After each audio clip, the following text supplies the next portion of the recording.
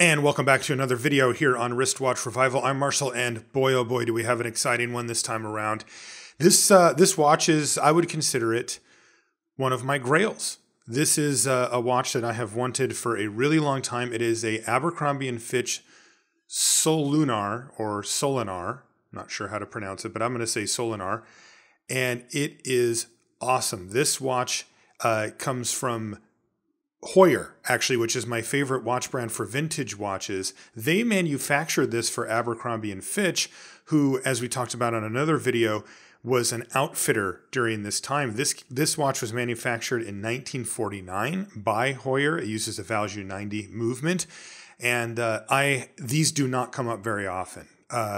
This one I got on eBay. I actually found it on eBay. It looked like one of those finds that you get every once in a while, and I found it. And as you can see, this was originally designed for fishers, for people that like to fish, and hunters, where there's a complication that tells you the tide. And the idea was there was these Solunar tables that would indicate when fish and other animals were more active based on the movements of the moon and the tide and all that kind of stuff, the gravitational effects. I don't know how true those things are. They actually do still exist. But this watch was designed in conjunction with Heuer for Abercrombie & Fitch so that if you were an outdoor person at the time, you would know when to go fishing and that kind of thing. And it was marketed both as a Heuer, as you see here, but also as an Abercrombie & Fitch model properly. So taking a look at what we actually have here, this thing's rough. As you can see, this thing has been very well loved, I think is a nice way to put it. There's a huge crack on the crystal. It's a little difficult to see the dial underneath this, and that, of course, is a really important part. The case looks like it's unpolished and in good shape, which is incredible. Again, it looks well loved. Take a look at the dirt here, just between the lugs. This didn't come with a strap, but I mean, yuck, right? Like that's a lot of dirt to just be sort of built up and hanging out there. And as you can see, it'll come off, so it looks like it could be cleaned, but it's hard to say what condition the watch is in inside and, of course, on the dial without really kind of taking it apart. This is one of those ones that you bid on eBay and hold your breath. These watches are very valuable, and they are very difficult to come by. I've looked around for these for quite a while and had to pay quite a bit on eBay for it. And this is the hold your breath moment, right? You're taking the back off of a watch you spent a bunch of money on and you don't really know that much about. So let's see what we've got in here.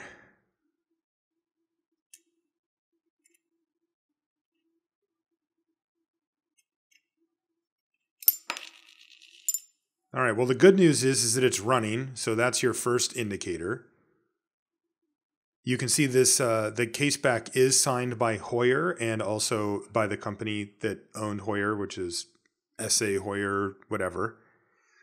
Also, the movement is signed Heuer, and again, this is a Value 90.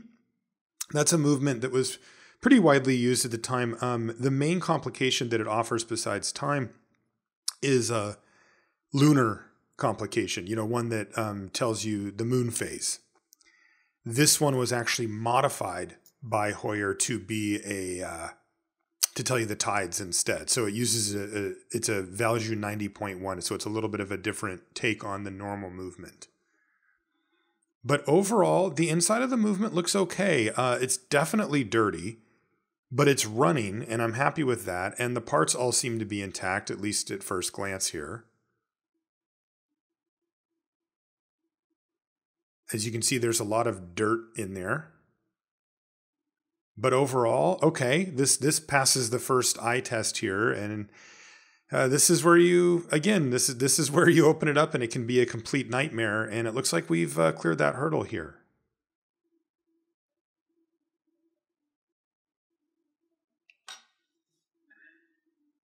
So first things first, let's put it on the time grapher. Just put it back together and see how it does as sort of a baseline on how well it's keeping time at the moment and what the amplitude is. Again, The amplitude is something I look for here in this initial stage pretty closely because it kind of gives a rough indication on the health of the watch. Basically, one way to view what amplitude is measuring is that the mainspring keeps all the power in it, and then it has to go through all the gears of the watch before it gets to the escapement. And this is telling you how healthy that escapement is from a power level perspective. 162 degrees is pretty low, actually. That's not really where we would want this to be. But this is a very old watch, and so it's not unexpected. Also, the rate seems pretty poor. Plus 40 seconds a day. I'm trying it in a couple of positions just to see if anything changes massively here. And it's okay. As you can see, the amplitude is a little low at 155, and it's a little all over the map with its readings. But generally speaking, it's running about plus 40 seconds a day, which we can work with that. So again, that's not the worst case scenario. And once again, let's get into the back of this thing. And, well, you know what we have to do. We're going to get into it. We're going to strip down the entire watch. We're going to clean it. We're going to troubleshoot it / inspect it. Look for any type of errors or mistakes or anything that doesn't look right. Maybe needs to be replaced or addressed. And then we'll put it back together, lubricate it, and then see if we can get it running well.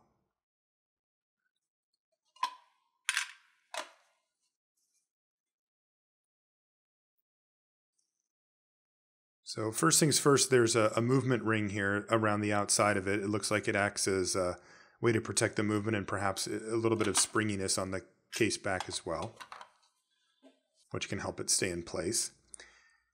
And we need to, take out the winding crown here first so that we can take the movement out of the case and inspect the dial. Now, the first thing to notice here is that there is rust on the winding stem, so we'll have to address that as well. But there's good news here. This dial looks nice. Like this is pretty good. These dials are very old at this point. This watch looks like it was well worn by its previous owner and actually used, as a real watch here, not just something that was sitting in somebody's collection. And with that, this is about as good as a dial's going to get for a watch of this age, and I'm thrilled about it. Seriously, if this dial was all messed up, then that could have been the difference between me having spent a lot of money on something that would be worth it and a lot that would be something I'd be looking to move down the line or whatever. So let's get the hands off of this thing. I use these little hand levers, and the bag is just to protect the dial and the hands from the metal.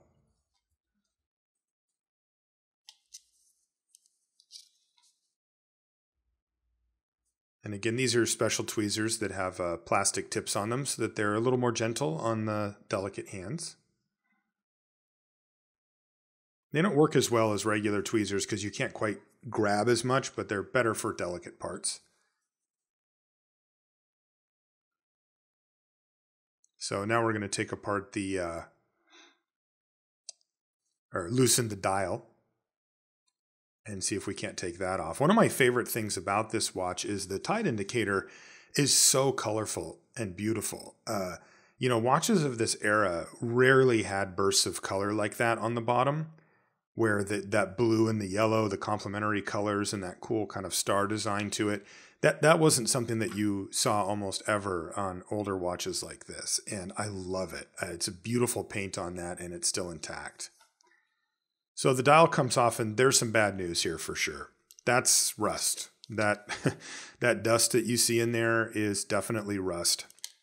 And what that means is that likely there was some water ingress coming through the winding crown at some point during the operation of this watch. Now, it doesn't seem to be affecting it from a functional perspective, but that is scary. Rust is the worst thing you can find inside of a watch like this, and it may facilitate some work on some parts or even some replacement parts if we can find them. So we'll have to address that when we get to it. For now, the first thing that we do is take the balance off. And this is really done for a simple reason. It's to protect it. The balance is the most delicate part on the watch, and you just want to keep it protected and in a case or under a cover as much as you possibly can.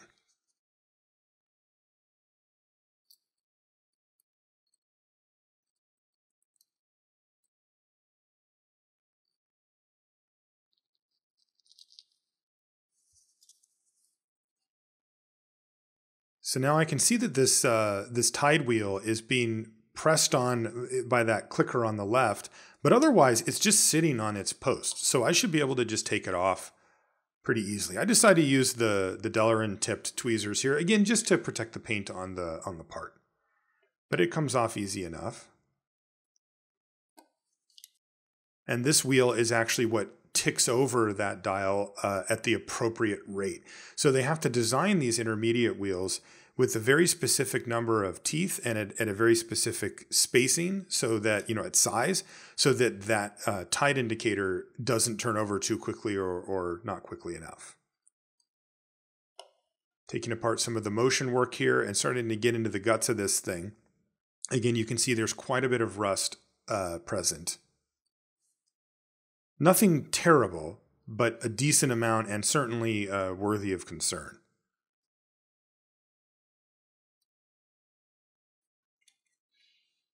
Also, just, eyeballing this from my experience, it looks like this hasn't been serviced in a really long time. The rust is a clear indicator of that.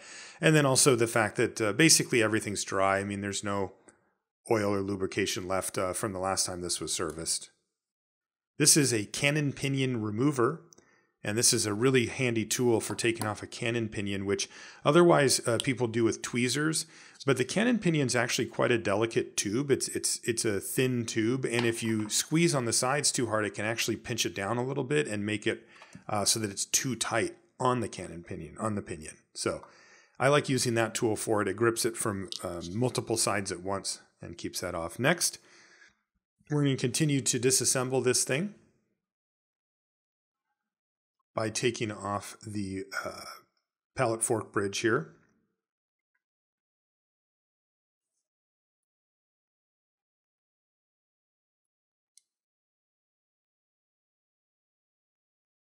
And another reason that I think this hasn't been serviced a long time, besides the dirt and rust, is that even like the bridges and things are really kind of stubborn.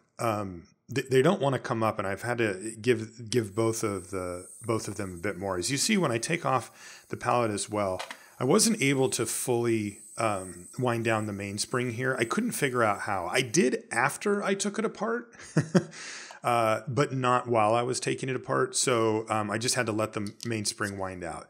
That's not best practice. It's better to have that wound down before, just so that nothing gets whacked. But I knew it was coming, so when I took out the pallet fork, I did it in one quick motion to make sure that nothing got caught up in it, and it seemed to be fine. So there's a small jeweled bridge on the top here, and this goes on that extended pivot for the center seconds. And that doesn't really sound like English, but this little pivot I'm pulling out right here, that's actually what the seconds hand, so the big sweeping seconds hand that you saw at the beginning, attaches to. That small tip at the end is what you push the hand onto. And then that is attached to that big wheel that you're sitting on top, which is on an extended pivot down to the third wheel. Now the third wheel will turn once per minute, and that will turn that little pivot once per minute, and a seconds hand wants to go around once per minute. So it basically just transfers that action from the gear train up to the little the hand that you actually see going around on the front of the dial.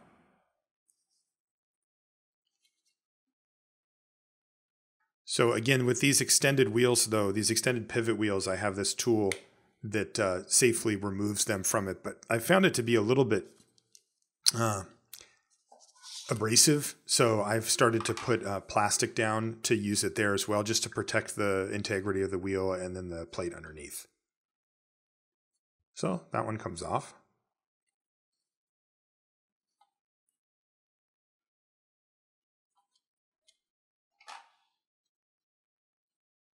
And now we're starting to really get into this thing. This is the train wheel bridge coming off here. And we can see how the train of wheels looks, if there's anything that looks damaged or bent or anything like that.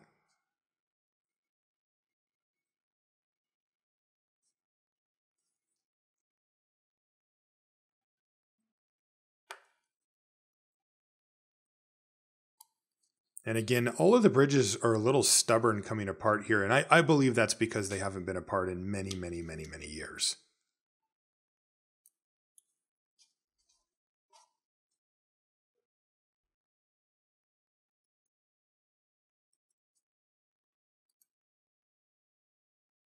And there we go. And you know what?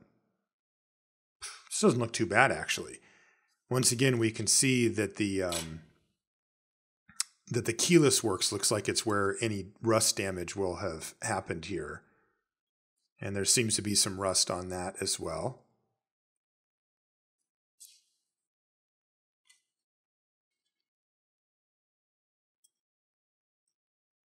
And we're going to continue just to take apart the train of wheels.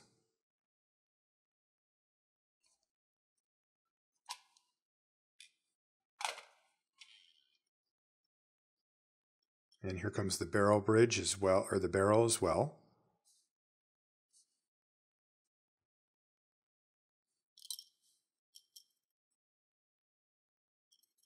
And the ratchet wheel just sort of sits on top of it. That's how you wind up the watch.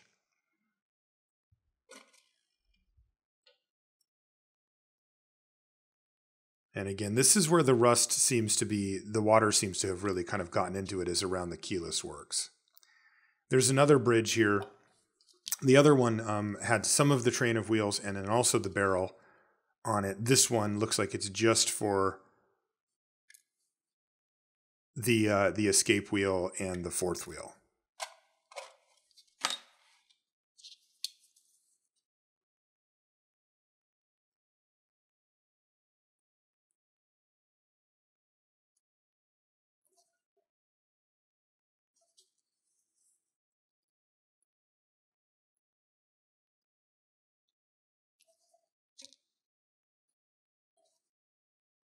And again, the same issue with these bridges, they're just a little stubborn. But with some gentle pushes, they do come off. And they look clean too, so that's good news.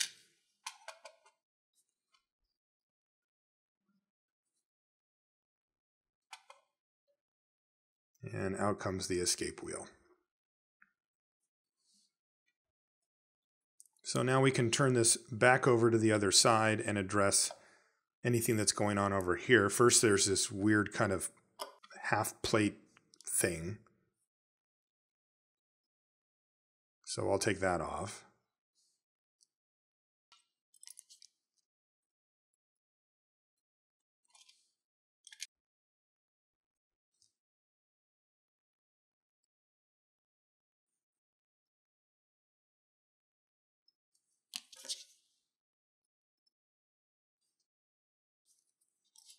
And now I'm starting to take apart the different parts of the keyless works as well as the parts that make the moon phase, or I should say the tide function work. It would be a moon phase on a normal value 90, but this one it's tide.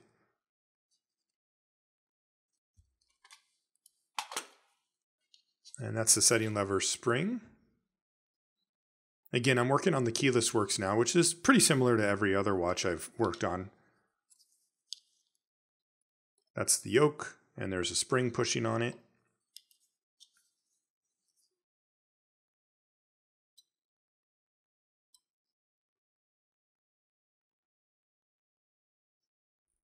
And I'm using a piece of pegwood here just to make sure nothing goes flying. Because sometimes things go flying. I don't want it to happen here.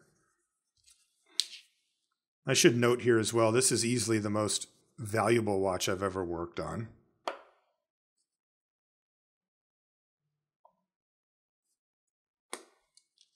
These usually go for $5,000 to $7,000. Mainly because they're so rare. And because they're so beautiful. Once again, I'm just trying to be careful here to use my pegwood so that these little springs don't go flying, and so far, so good. I'm also taking care to kind of figure out how the mechanics of these things work so that when I put them back together, I'll have a better idea in my head. And this arm here is actually what the little pusher on the front of on the side of the case actuates on to advance so that you can set the tide function properly for your area. You can see there's some corrosion on the bottom of this as well.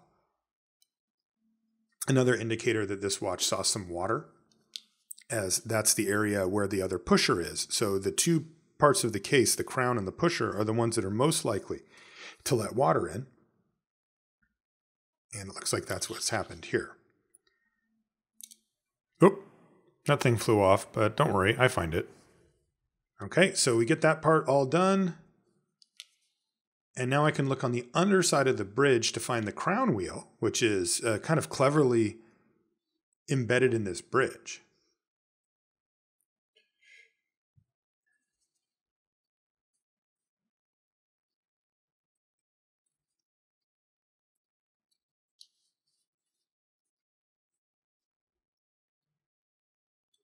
This is what you wind on when you wind up your watch, and then it sends power over to the ratchet wheel, which is attached to the barrel, and that winds the mainspring, which is inside of the barrel.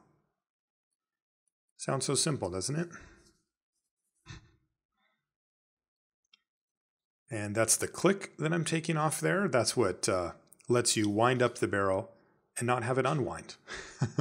It's also, interestingly, what makes the noise when you wind up a watch, that really like satisfying click sound, comes from that, even though a lot of people think that it comes from some gears. Okay, so here is the watch completely destructed, deassembled, and ready to go into the watch cleaning machine, which I will do off camera. I lied a little bit. It's not completely disassembled yet. This is the barrel, the mainspring barrel. So we still need to get the mainspring out before we actually put it into the watch cleaning machine. And you can see a lot of grease and dirt on the inside of that. But we can take out the barrel arbor here.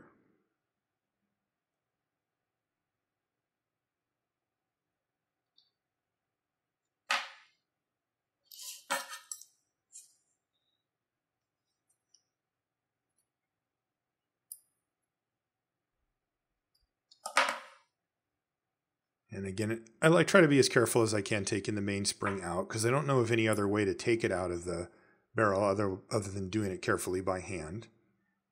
I have a special tool to put the mainspring back in, but I don't think they make them for taking them out.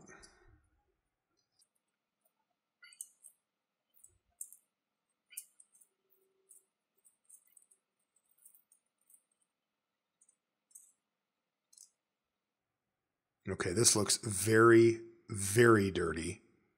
And I got dirt and grease all over my fingers as a result, and you can see there's a lot of dirt buildup. So that's going to need to be addressed for sure. Probably just cleaned. I also usually take the time to put the parts on the microscope just to inspect, and you can see there's a lot of old oil kind of crusted onto that jewel. That's a telltale sign that this thing hasn't been serviced in a really long time. You can see it right there. Also, let's take a look at this rust. Well, this needs to be looked at for sure. So there's some rust dust in there, and there's definitely been some amount of rust, but it's actually hard to tell exactly how bad it is at first glance. This is also something I noticed. The tip of that extended pivot that I pulled out of the middle, the one that goes on the seconds hand, it's bent. Can you see that? It's subtle. But I was actually looking at a video of the watch going, and I noticed that the hand looked like it was kind of pivoting a little bit. So now it's time to actually get everything into the watch cleaning machine. So as you can see, we put every part in. I mean, there's a couple that we don't. Obviously, the dial and things like that don't end up going in there. But basically, everything else goes into the watch cleaning machine. To get fully cleaned, it goes through a initial cleaning, and then 2 rinses, and then a dry cycle. So it really puts it through the paces and should be able to clean up these parts pretty much all the way.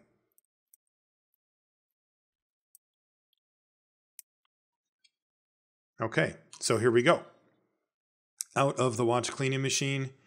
And as you can see, it looks much, much better, but there's still a little bit of rust staining or rust dust going on here down by where the keyless works is.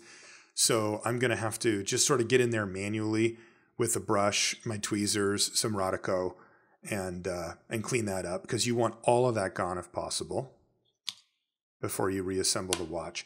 The deal with rust is that if you can get rid of it and the part's still functional, it's okay. If it's some staining, that's okay. If it's taken chunks out, or if you can't get it to stop, it will eventually stop the watch. It'll keep rusting and that's really bad for the watch. So as I'm taking these parts out of the cleaning basket, they look really good overall. But as you can see, there's some pretty annoying parts here that actually do still have the rust on them, meaning that the watch cleaning machine was not able to take them out, and they're going to have to be addressed by hand. Now, for me, as an amateur watchmaker and somebody who's always trying to learn about this, this is one of the first times I've had to deal with rust like this. So my first inclination was to put it in One Dip, which is the solution I use to clean the pallet forks and the balance. It's a solvent to see if I could use that plus maybe some pegwood to just scrape away this rust, especially if it was just some staining, then I should be able to do that.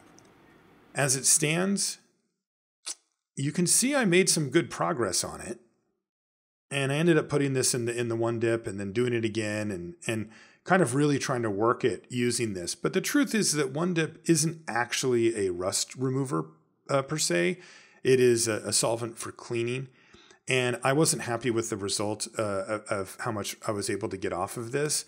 So I looked it up online on the Watch Repair Talk forums. And they said to use vinegar and baking soda. Baking powder? I think it's baking soda. I can't remember. The one in that box. And so that's what I did. So this involves soaking the parts. I soaked them for hours in this solution. And then also wanted to get in there a little bit more manually.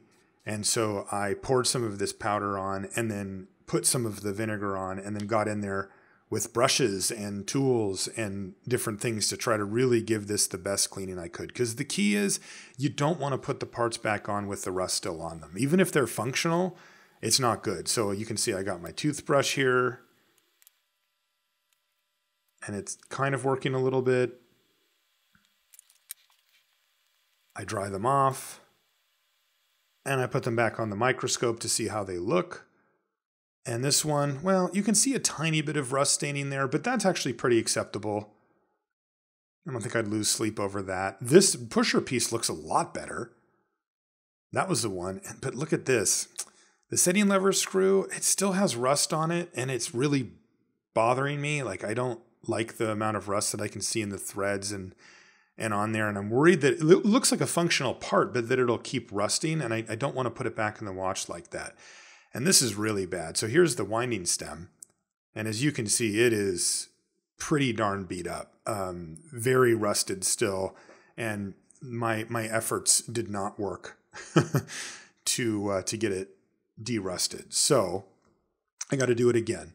And this time I'm doing the same stuff again, and you can see there's a whole lot of this coming off. And I even get out a little fiberglass brush scraping tool, and I do this actually 3 times. I'm not going to make you sit through it, but you do get to see the result of having worked this over and over again. So this is what it looked like after a second run at it.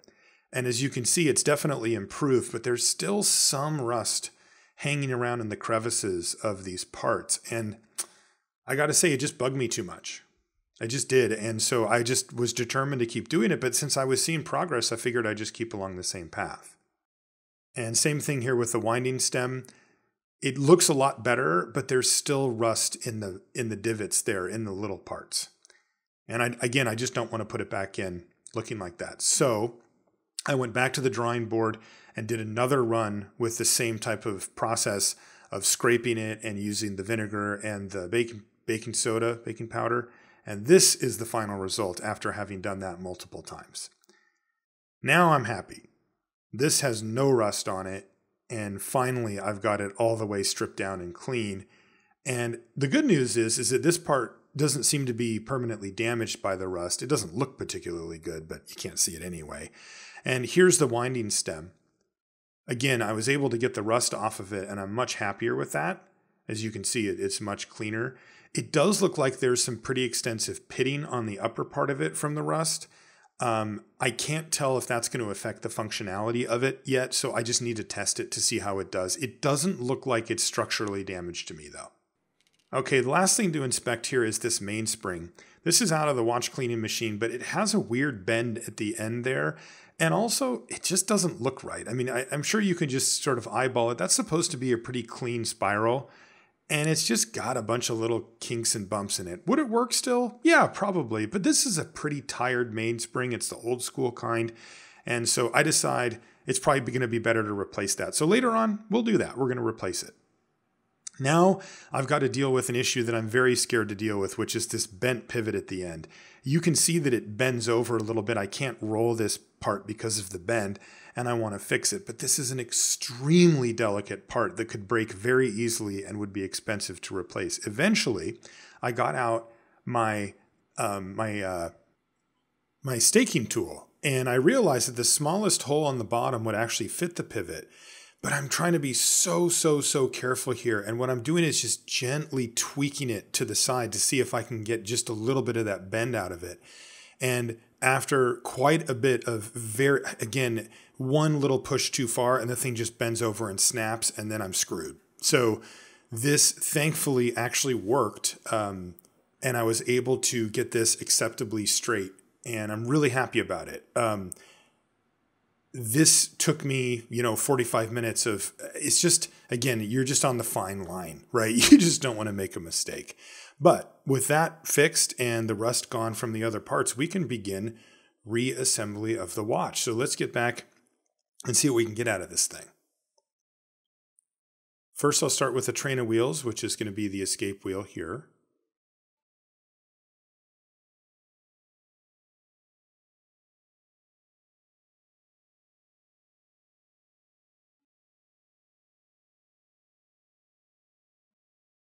These ones both go underneath this little bridge here. You can see all the parts looking nice and shiny too. I like that.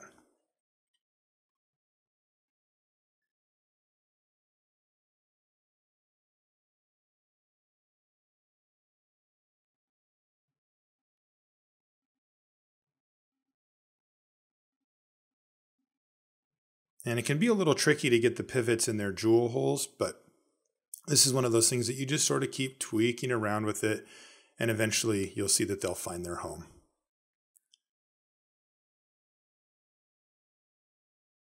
And that's what you want.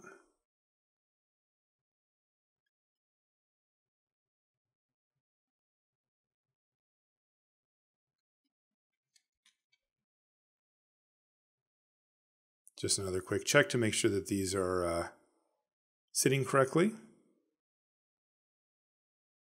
And what I've done here is what you're looking at is a brand new mainspring. So I ordered a new one because I didn't think that that other spring really had much life left in it. And when they come in surrounded by that little piece of blue metal, or sometimes it's red. And the way you do this is you set it over the barrel and then you very gently just press in the spring from there. It's really easy. And one side of that metal ring around the outside will have a color on it, and the other side will be silver. And that tells you which side is up. And there we go. New mainspring in there. A little bit of oil here just for where the barrel arbor hits it. And we can put this barrel arbor back together.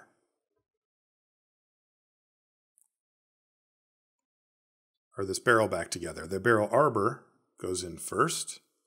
And it can be a little bit weird to get in there because there's a little tiny hook on the inside that actually grabs the mainspring, and you need to make sure that that's engaged.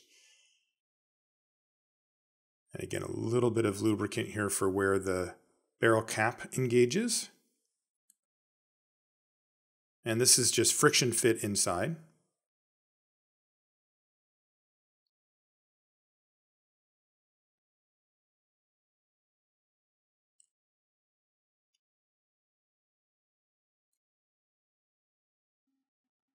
Okay, so that's all ready to go, and that means we can put in the setting lever screw and the barrel bridge here before we put on that big plate.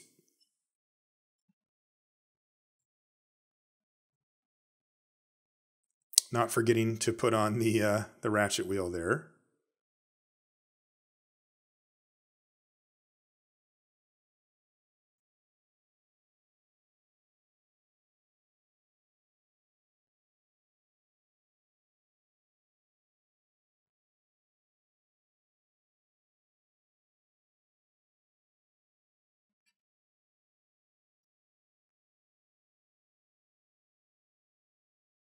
And it's always tricky to get everything lined up. But sometimes it just takes a bunch of little tweaks and pokes and prods to make sure that everything's properly seated.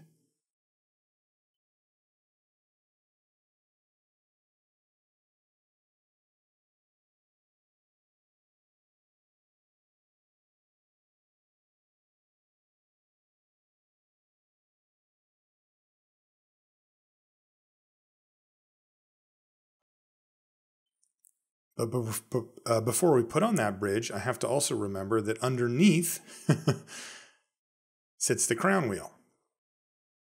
I like the design though. It's cool. It's hidden as part of the upper part of the bridge where normally they just put it right on top of it.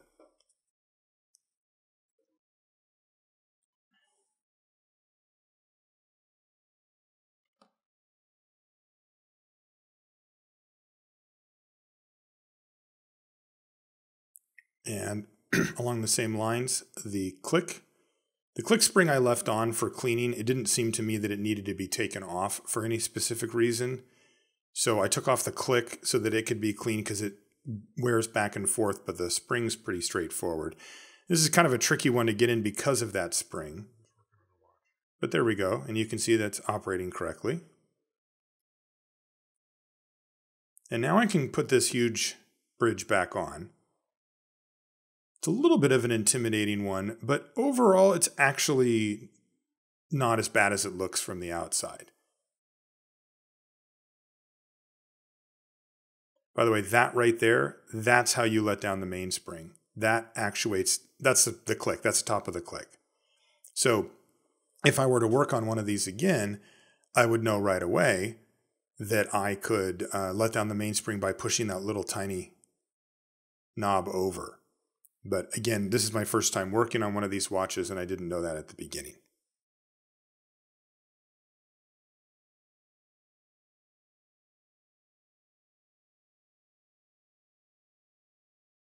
All right, so let's get this this bridge locked down.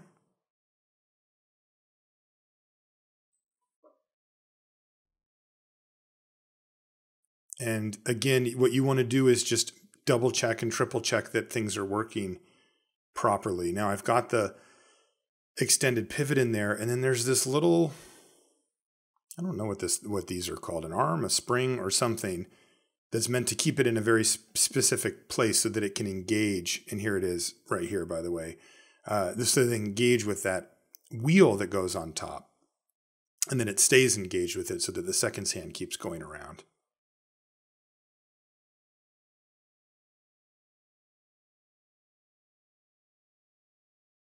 And there we go. Speaking of that wheel, there it is. So third wheel extended.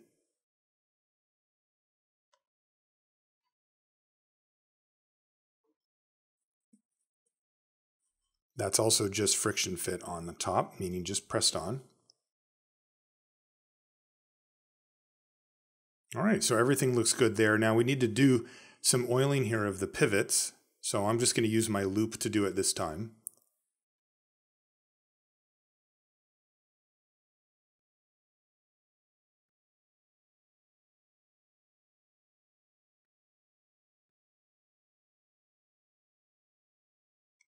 And now this little jeweled bridge thing that goes on the top there.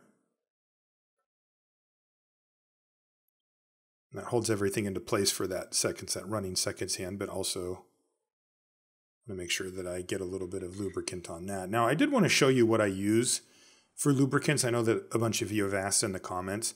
There's 4 that I use. This one is called 9010. This one comes from Mobius. In fact, all of them do that I use. And I also wanted to show you how I fill up the little oil container here that I use. It's kind of an interesting way because you need such a small amount that you actually can just get some on the tip of your tweezers like this, and then eventually work it down, and then it'll just sort of capillary action get on there. So that's 9010. That one is used for the finest points. It's the lightest oil that I use. This one is called HB 1300. It's also by Mobius, as I said. And this one's for the medium stuff. So this is for higher friction parts, but not super high friction parts. Bearings, often this is what you use for those. Again, fairly high friction. This is 9501. So this is that blue grease that you'll see in the videos sometimes. And this is grease. So this is for the highest friction parts. This is where like metal, big relative to watches, pieces of metal are rubbing up against each other. You'll use 9501. And then the last one is 9415. And this is for the pallet forks. So this is a specific type of grease that is used for the escapement only. And you put a very small amount on the exit stone of the pallets, and then that goes onto the escape wheel as it goes around and keeps lubrication on there. And this is a type of grease that's meant to stay there for a long time, but it does need to be replaced, and it does affect the performance of the movement pretty significantly. So now we can start to put together the keyless works here. So that's what they call the sliding pinion, and I'm making sure to put some of that that 9501 grease that I just talked about on it. This is one of those high wear parts.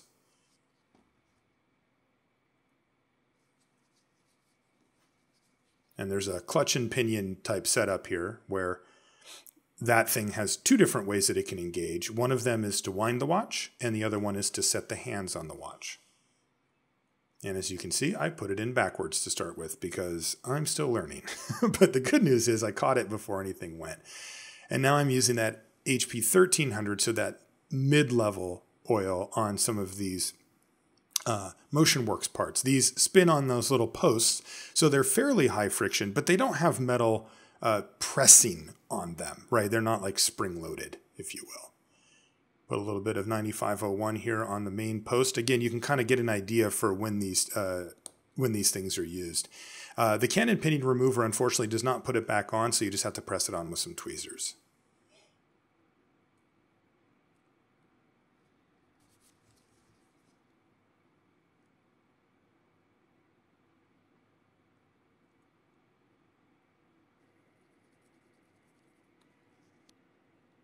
Okay, get this little holding bridge on for the MotionWorks.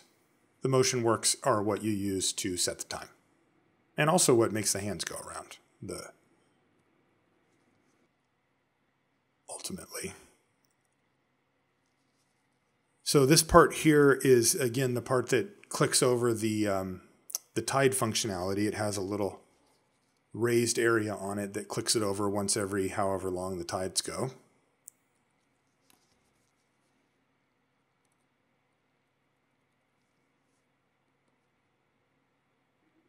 All right, so that looks like it's all set up, and we can focus our attention now on the keyless works.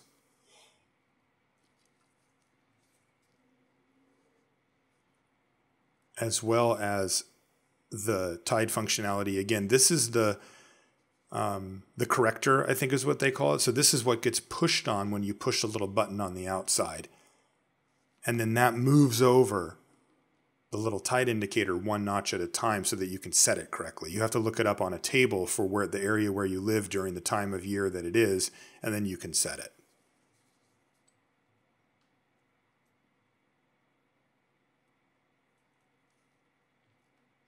Now I have to move this spring out of the way to get this little part in, and this part actually pushes on the teeth part of the tide indicator part so that it clicks over instead of just sort of being freely spinning.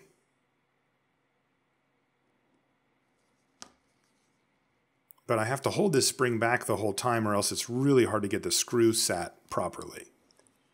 There we go. And as you can see, it now is spring-loaded on that part so that when it pushes, it'll actually push. Now, but looking at this, I'm looking and going, wait a minute. If I push down on that, then it should push up. So this spring should actually be on top of that corrector, and I didn't place it there when I put it in, so I have to take it back out. I don't want to try to bend that spring. I'm worried that it'll break it or permanently bend it. So I'll just bend it out of the way like this and then get this part back in. But I just need to kind of hold it there with the tweezers. So I'm kind of doing the one-hand tweezer dance here, which is something I can do, but I wouldn't say I'm good at just yet.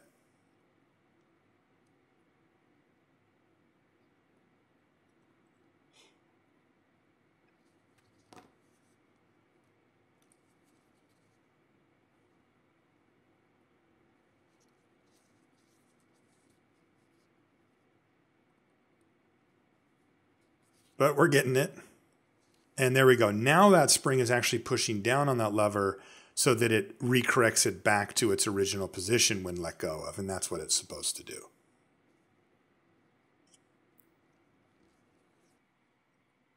Okay, so now back to the keyless works again. And this is the yoke.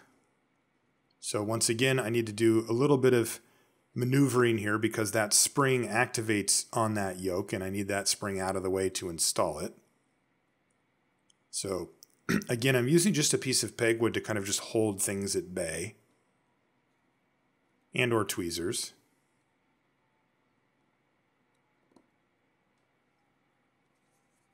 And now I'm using the tweezers to hold it down because I still need to screw this part in and I need that hole to line up for the screw. So yeah, kind of tricky business, but nothing terrible.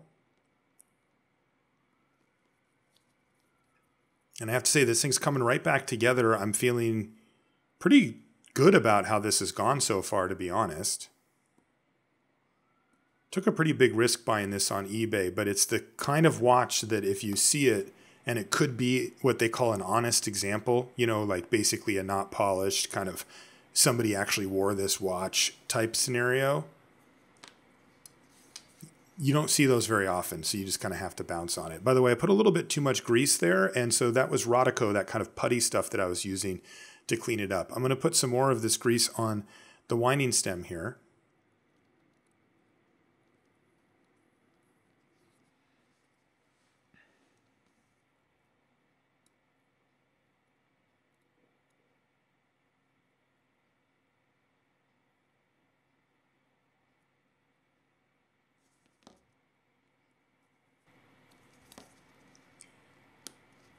There we go.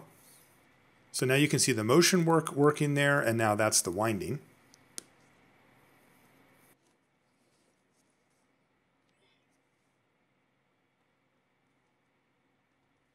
And I need to put this weird kind of spacer thing back on. I think this is just to support the dial or whatever.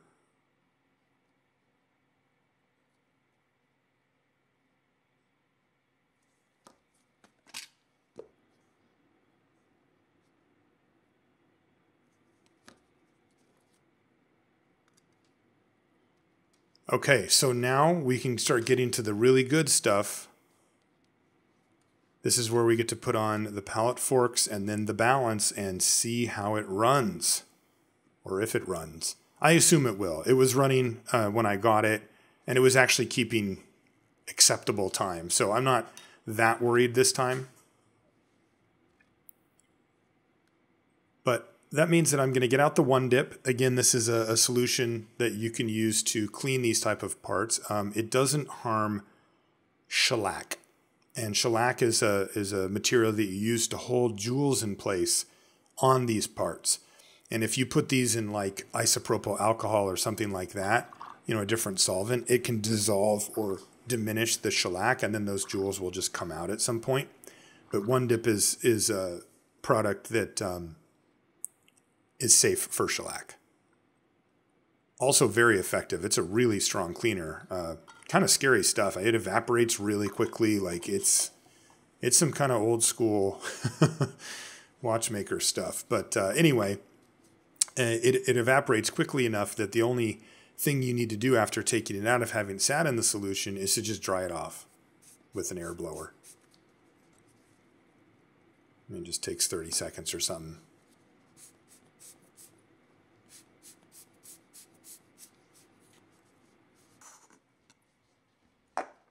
All right, so let's grab the movement and let's get to work here and see if this thing will fire back up and how well it does.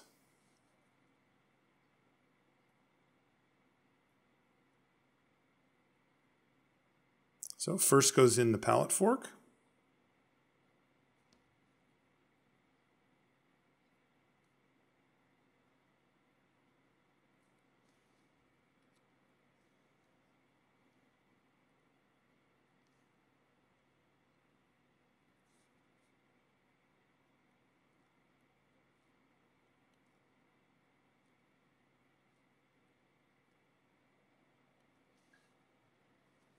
And then what you want to do here is get the pallet fork installed most of the way.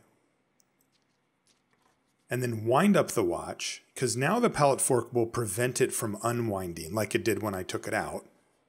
And what you can do is you can just do a little test here by hitting it back and forth to see if it kind of banks back and forth sharply, because you want to see it let go like this. See that? How I don't have to push it all the way. It kind of clicks over on its own. That's the action that the watch is going to be taking when it's actually running. So you need to see that before you know that the pallet fork's been correctly installed. Okay, now we can get the balance put back in as well. And this is, of course, the best part of watchmaking, the most fun, is getting to put the balance back in after all that work and to see if it springs back to life.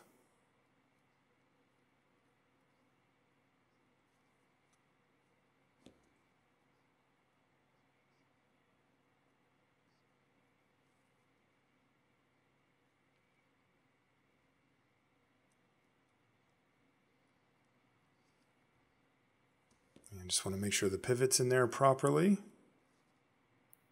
before trying to push down on it too much, because that can be delicate. Nope, not quite in there yet.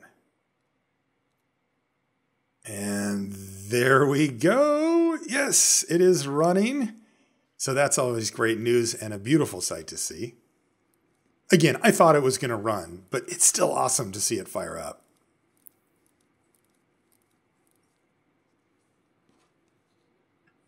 And it looks good too. It looks like some good amplitude. Again, it's hard to eyeball that too much, but you can usually see if it's really low.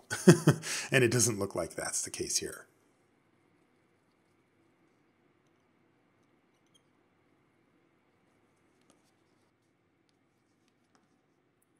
Now we get to put in that the tide indicator, which again, I find absolutely gorgeous.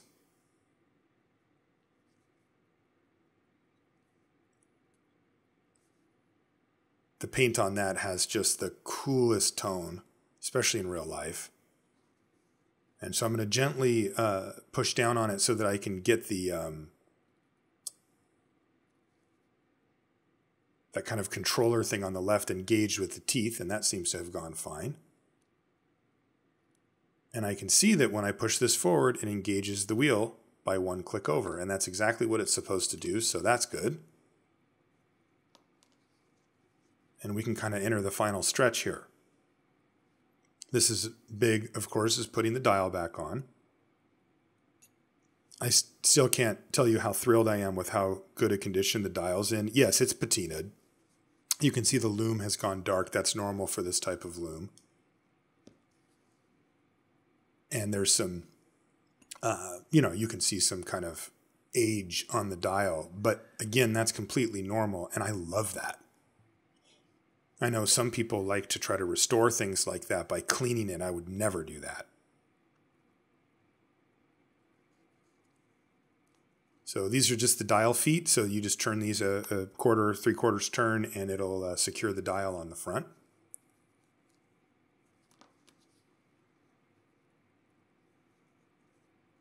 Yeah, it is interesting. You'll find people falling into two different camps when it comes to restoring things like this. And as you'll find out by watching my videos, I'm very, very much in the camp of to not repaint, reloom dials. I don't like it. I love the warm glow of aged loom. I love a little bit of wear on the dial. I mean, I would probably do it on a watch that I didn't really care about, or one that maybe you couldn't even see what was going on the dial or something, but not on something like this.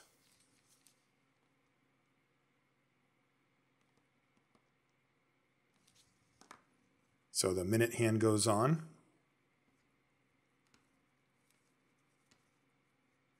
And again, I'm just making sure that the hands don't touch each other and that everything's lining up correctly. And that means that I can put the seconds hand on. This is the one that I noticed that bent pivot on. And it's funny because the main reason I noticed it was actually because of watching the filming from this. I had it on fast forward, and I noticed that the top was reflecting the light in different angles. And I'm like, what is that? And then I looked at the pivot and noticed that it had got a slight bend to it. I thought, well, that's what it is. It doesn't do that now, though.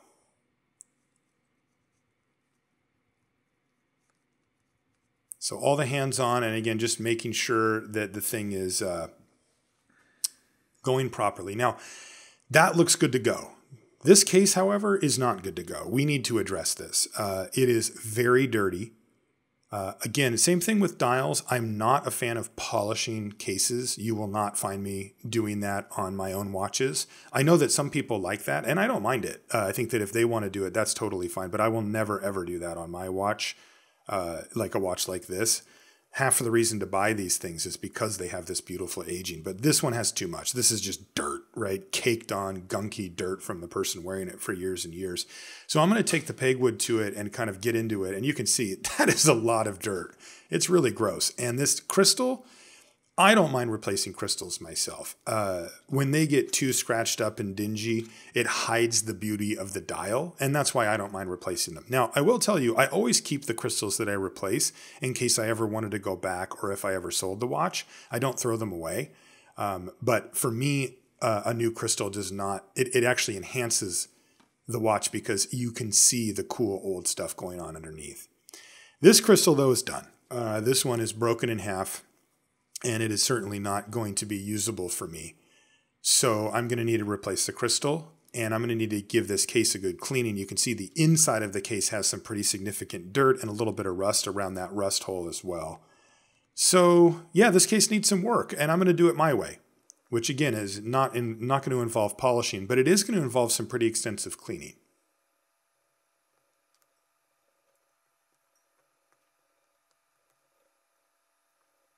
So I'm going to knock off as much of the loose dirt and rust as I can here. And I notice that, oh, well, that actually comes off, so I can clean that too. And that means I can get in here next to the thing, and then, oh, well, there's also a washer in there, so I can clean that too. And there's all the dirt underneath. So what we're going to do, we're going to throw it in the ultrasonic cleaner. A little bit of ultrasonic specific detergent, water, and let's put the parts in and let them sit in here for a while.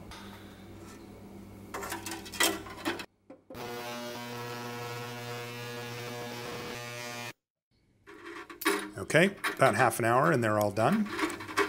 And we can take them off, rinse them off just to get any of that detergent that's left over off of them. And then we can take a look and see how they did. And you know what?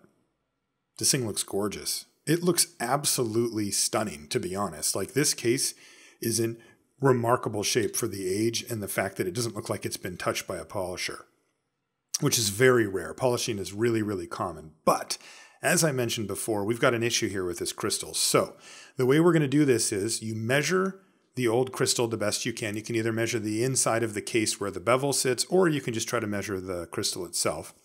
And then you got to order up a new one. There's a whole bunch of different types of crystals available in all different sizes, and you have to decide, which one you think is going to fit the best. I received good advice from Mark Lovick over at the Watch Repair channel, watching his videos, to order the one that you want because they're not expensive, and then order a little bigger and a little smaller so that in case you were off by a little bit, it'll work. So there's our measurement, 31.24 millimeters, and I ordered a 31.2. That's 312 is 31.2. So this is the one that I ordered that I, tried to get the exact same size. So we're going to just sort of do a quick test fit. And actually, it does look like that's about right.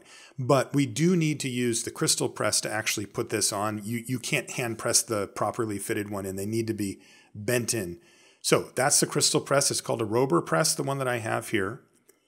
And the way it works is kind of weird. You would think it just pushes it on, but it actually doesn't. So you put one of these soft, smaller posts on the bottom, and then you put the aluminum press fit on the top that fits the size of the crystal. Then you put the case just over the top of that, just sort of hanging out there. Then you put the crystal on like this with a piece of plastic just to make sure it doesn't ding up the top. And then you start to crank it down. And what this does is this puts even pressure on the outside of it with a post in the middle, and it effectively just bends it down, decreasing its diameter by just a little tiny bit. Then you bring the case up until it's sat correctly in that bevel, and then you uncrank it so that now the glass expands. And by glass, I mean the crystal expands into the spot that it's supposed to be. And that's one of the many ways you can do it. And as you can see, it's in there. And I just give it a quick check. If you can push on the back with your thumbs and it doesn't come out, you're good to go. That's a good fit. And this one actually looks perfect. So I've got an extra crystal for my supply that's one size bigger, but this one's good to go. And so now we can actually fit the case. Of course, in order to do so, I need to take the winding crown out because it won't go on with it on there. And I use these air blowers to just make sure that there's no dust inside. You can also use a little bit of Rodico if you find some dust that's stuck. And we'll do a fit here to see how it fits.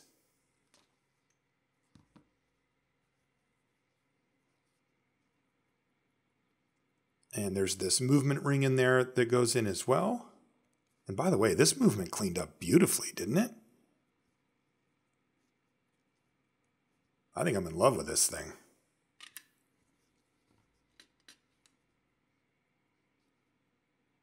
And this case back didn't get quite as clean. It has some staining that I couldn't really get off of there, but frankly, I'm not super worried about it.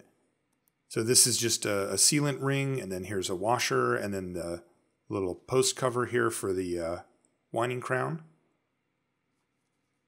I don't know what that's actually made of. It feels like really like maybe Bakelite or something, like really old plastic.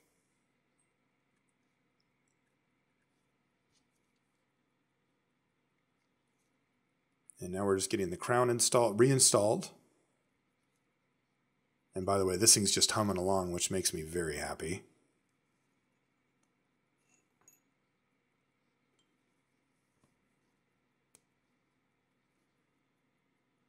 Okay, so now I can put in this, this movement ring thing again. Now that we've got the winding crown in there, and seal up the back. I use these rubber balls for a lot of the case opening. It works on most of them. I do have a machine for it too, but those are really handy and cheap if you need one. And look at that. This thing is stunning. As you can see, when I push this, it ticks over the tide indicator by 1 notch each time. And I love this watch. I feel like I got so lucky finding this on eBay and having it be legit with original parts and everything. And I got a brand new strap for it too. That's right, I'm giving it the full treatment here. I got this from Boulong & Sons, which is a European-based strap company, but I love their straps. And by the way, no, this isn't a paid thing or anything. I just happen to have had a lot of really good success with their straps. I think they're gorgeous, and they've lasted me for years. Leather straps, and you know, leather straps do wear out at some point. So yes, I do recommend their straps. If you want really high quality for not insane prices. They're not cheap by any stretch. You know, they're, I don't know, $90 or something. But you can pay $250 for these things. So these are kind of the upper mid-range, I would call it. But I love them, and I picked out this one for this watch, and I think it is absolutely gorgeous. That does, of course, leave us one more thing. We got to see how it's running. And right away, you'll notice the amplitude. 239 degrees up from 150, 160 or whatever it was before. Much, much better. And the timing's actually pretty good too. Plus 4 seconds, plus 1 second, plus 2 seconds. Now the beat error is 1.7 milliseconds off, which likely won't affect the timing of the watch, but is something I'd like to address down the line just for longevity. So that's it. That's what it looked like before. Real beat up. Terrible crystal, tons of dirt, needed some tender loving care. There's no doubt about it. And you're going to see the after pictures or after videos in just a minute. But I have to say, I am absolutely thrilled with this watch. I've been wearing it every day since I got this thing finished. And it is gorgeous. It, especially for a watch of his age, has absolutely lived up to what I thought it would be. It cleaned up beautifully. It wears beautifully. It's got a really cool pop of color and it's got a really neat story behind it too, which is one of my favorite things about watches is, you know, if somebody goes, hey, what kind of watch is that? You can explain to them, well, this is why this is cool. And this is why this interests me. And this is one of those type of watches. Absolutely stunning watch. Really just a pleasure to own and wear, and super fun to have restored as well. I want to say thank you, by the way, for watching the video and hanging out with me for making these videos. I started the channel not that long ago, and all of a sudden, a lot of you are hanging out and watching, and I'm really happy about it because this is a hobby and a thing that I really find awesome, and I love to share those type of things and the things that I find awesome about it with you, and I'm really glad that you're here for the ride. If you're new to the channel and you want to get updates about when new videos go up, you can click the subscribe button with a little bell icon. And if you want to find updates on my projects while in between videos going up, you can follow me on Instagram. It's wristwatch_revival. Thanks again for hanging out. We'll see you there, and we'll see you next time.